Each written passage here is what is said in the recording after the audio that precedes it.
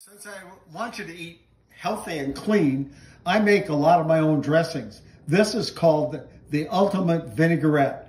As you can see, I use scallop, I use Dijon mustard, red wine vinegar, I use honey, and some really good olive oil from Spain.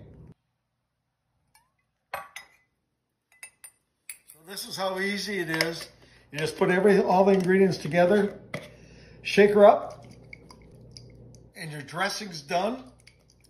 I've got my pre-washed, and I wash it again, by the way, in vinegar. Arugula, this happens to be. You can use it with anything, spinach, any kind of romaine lettuce or any kind of lettuce you want. You pour in.